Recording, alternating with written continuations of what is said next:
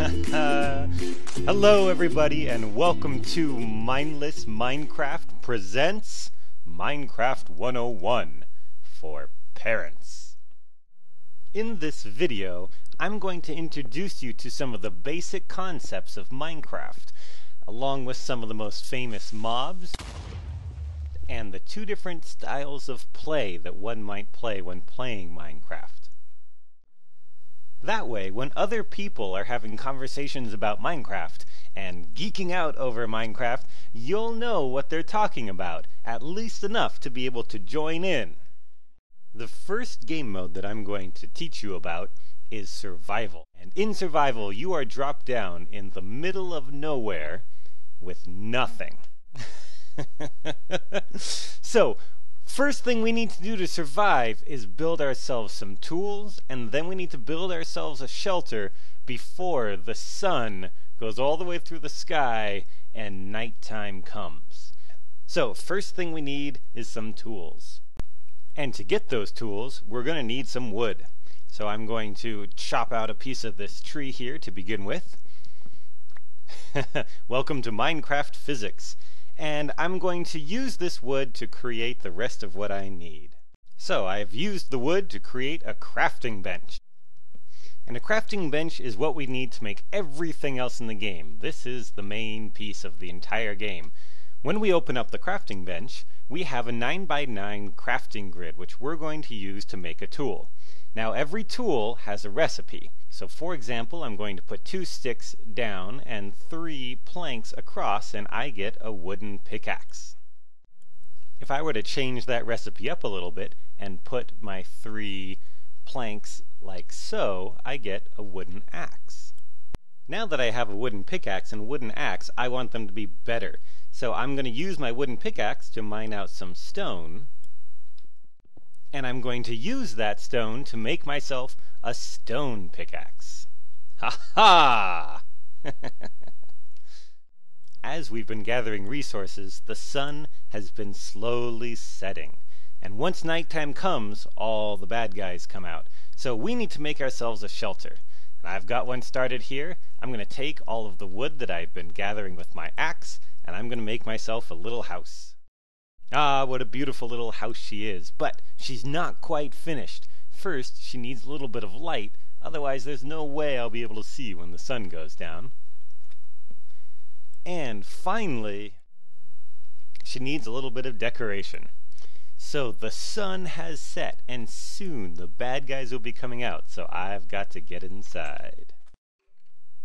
Now that I'm inside and it's nighttime, I'm pretty safe.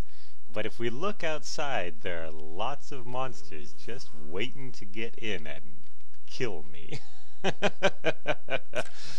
So let's see what happens if we slip outside. Ah! Whew! That was a close one. It's a good thing I built this house when I did, because if I didn't have this house, I would be stuck outside, surrounded by monsters who are trying to kill me. So this brings us to our first bad guy. Bad guys are also known as mobs. This guy here is the zombie. The zombie chases you around, and if he catches you, he starts beating you up. And if he beats you up enough, they kill you. So next on our list of things to do is to get better material. And we're going to do this by caving.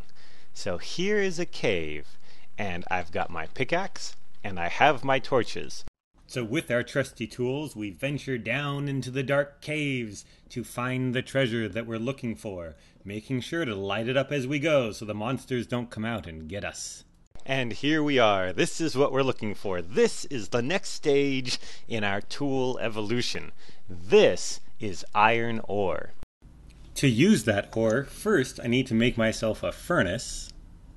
And then I will smelt my ore in the furnace to make iron ingots. And using those iron ingots in the same pattern as before, I can make myself an iron pickaxe and an iron sword and iron armor. And now that we have that armor, we're ready to go exploring. So now that we're all decked out, we will go deeper and deeper into the cave to try and find the next level of ore.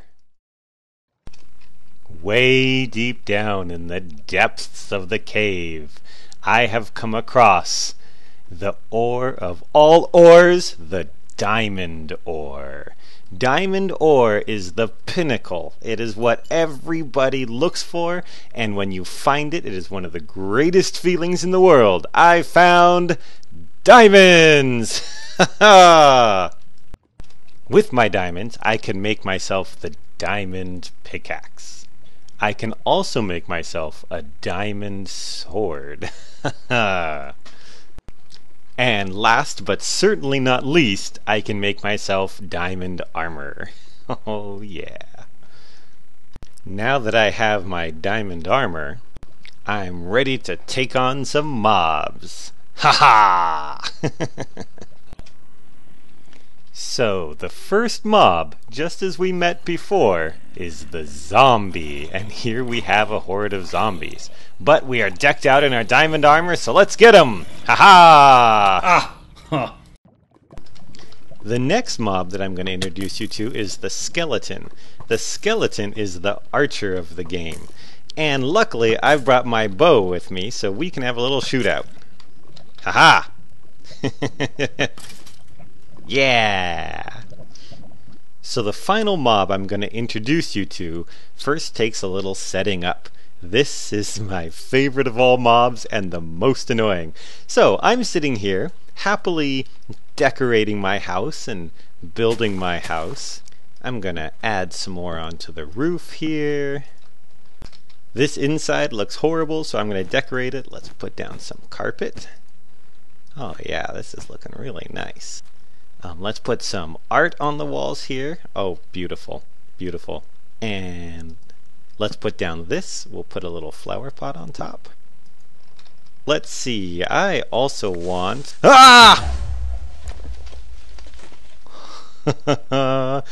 Yeah, that is the creeper.